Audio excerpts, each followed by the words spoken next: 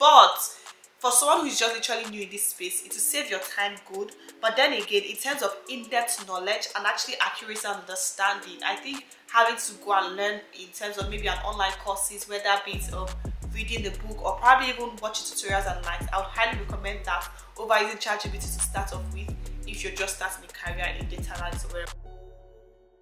Oh my gosh, this is absolutely unbelievable. There's no better time to get into data analytics than now. ChatGPT seems to be the hot topic and the latest revolution in AI right now. A lot of it out there about this new tool that was released in November 2022. It's a revolutionary technology that allows computers to literally understand and respond to natural language. And now this is literally possible because the machine has been trained with a lot of models, right, to technically be able to answer your questions and give you an accurate answer. So I said to give it a try. And why not try out by asking a question, how can I land a job as data analyst? But before I do that, let's ask ChatGPT to explain what it is in simple terms. So ChatGPT is an AI language model developed by OpenAI. It uses advanced machine learning. Alright, so let's ask ChatGPT to explain to us in layman terms really. So in simple terms, ChatGPT is a computer program that understands and generates human-like text. It uses artificial intelligence algorithms to process natural language. In other words, ChatGPT is a chatbot that can hold conversations with people pretty neat. So in other words, it's more like a chatbot that can converse with, ask questions, get answers. But can we try and see how smart it is? Is it really that smart enough to understand what or give us the accurate answer we really do need, right? So let's ask ChatGPT, how accurate are your answers? As an AI language model, I am trained to generate responses based on the patterns and relationship in the text I was trained on. However, I love the clause in there. It says, however, I'm not perfect and there may be times when my responses are not completely accurate or relevant. My responses are generated based on inputs I receive, fair enough. So the quality of my output depends on the quality of the input here. So like garbage in, garbage out. Whatever I put in is whatever you get out. So just think about it like as a computer, right? My responses are generated based on the input I receive. So the quality of my output depends on the quality of the inputs and context in which it is given. I strive to provide the most accurate and helpful information I can, but there may be occasions when my responses are not as good as they could be. So now let's ask ChatGPT the main question, right? And I'll recommend us 5 data analytics projects to work on, and let's see what it says. First of all, it says, okay, predictive modeling, develop a predictive model for a real world problem, customer segmentation, right?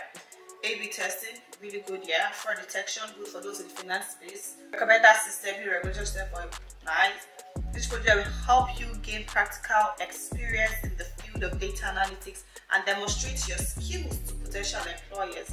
Choose projects, now listen to this, it says choose projects that align with your interests and career goals and focus on creating high quality work that you can showcase in your portfolio.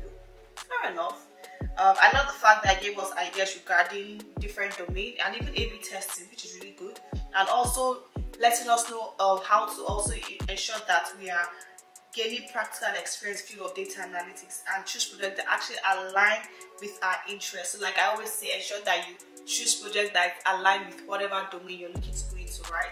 That's fine. Now my recommended projects will be based on building a solution or a product rather than just working on projects, right? And I'll always recommend working with a real world project, and now that way it actually forces you to bring on your thinking cap, right? And also allows you to think as an analyst really, and also like think about solutions to a problem.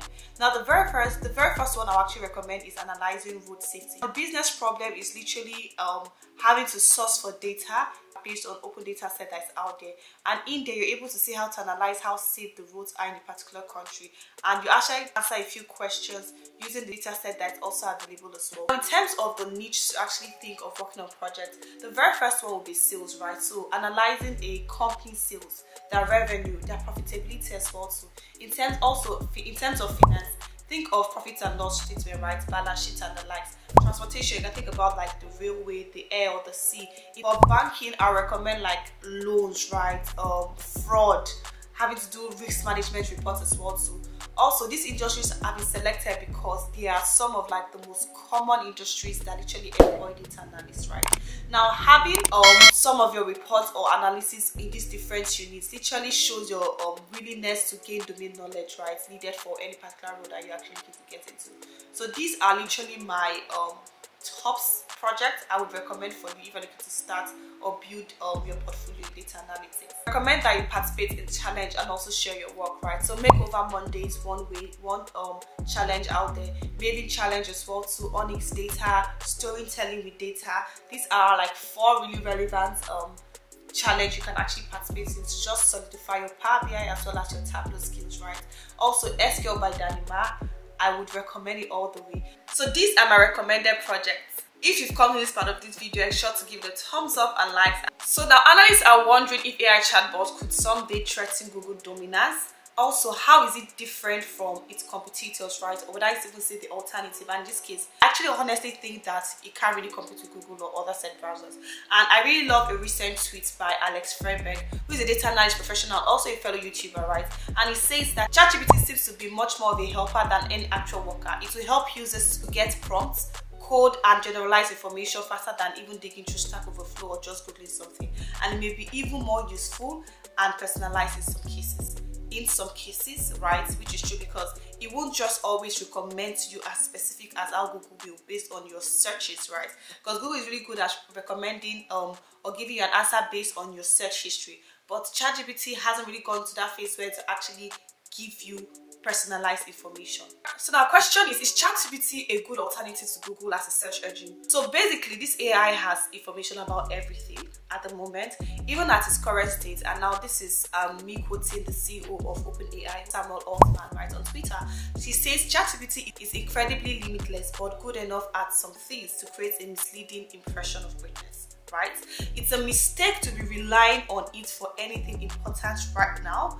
He goes on to say that it's a preview of progress, right? So there's a lot of work to be done, and also in terms of its robustness and truthfulness. So yeah, ChatGPT is a good tool. However, it could also have some limitations since it's still in like a period of testing and retraining the models as well, to right, just to ensure that it's actually accurate. So I would say it's still fairly new in the market space. So you'd really want to ensure that you know how to use it appropriately because it also has its limitations. And now the first thing is sometimes one of the limitations, even as stated in the website, is that you could have incorrect answers to your questions. And one thing you would also find out if you're using ChatGPT is that it will not really give you personalized recommendations or personalized answers, right?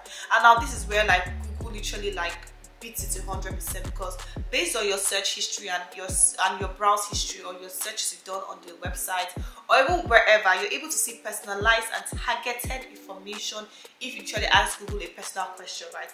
But in this case, ChatGPT would literally give you a generalized answer and nothing really specific to what you really want as a person or as it relates to you as a person. But one way that actually works well is that if you have like a project you're working on, say for example, sometimes I use it to literally ask questions, more like questions around the different queries I'm working with, right? So having to help me explain a particular query. So for example, if I don't understand what this if not statement is doing, what I'll do is I'll literally ask it to explain it to me in simpler terms and it breaks down the query really good, right? And this is one way you can actually use ChatGPT for a generalized kind of work, right? And I would actually advise that if you're starting out as a newbie, please do not just rush to ChatGPT and start using it and think you will actually get the right answer or get the right guide. Technically it could help you, but for someone who's just literally new in this space, it will save your time good. But then again, in terms of in-depth knowledge and actually accuracy and understanding, I think having to go and learn in terms of maybe an online courses, whether be it reading the book or probably even watching tutorials and likes, I would highly recommend that over using ChatGPT to start off with if you're just starting a career in data analysis or wherever you. Now this is my personal opinion. I think that it is what I would honestly advise if you're even new in this space pretty much. Another limitation is that ChatGPT is sensitive to tweaks to the input phrasing or attempting to the same prompt multiple times. So for example, giving one phrasing of a question, the model can claim to not know the answer, right? But then when you literally tweak it a bit, you literally get the correct answer. So you can literally go on and read more of those limitations in the website. So what this means is that yes, in the first glance, you may not get the right answer, but when you probably change it or tweak it, you may get an accurate answer. So these are like some flaws in there that I feel like you should be wary of if you're looking to start off with ChatGPT. And let me know what you think about this video, right? And you as a person, would you leverage on ChatGPT if you're just starting off in a career in data analytics? Or will you actually take out time, devote yourself to taking courses or tutorials just to strengthen and hone your skills in a particular domain, rather than just running off to ChatGPT and just like asking questions, right? In my opinion, I've told you what I feel I would do if I was just starting out in data analytics, right? So let me know, what are your thoughts? ChatGPT over Google, or ChatGPT over tutorials, or ChatGPT over YouTube? What are your thoughts? So thank you so much guys for watching. Ensure to like, share, and also subscribe as well to see my next video. Bye guys.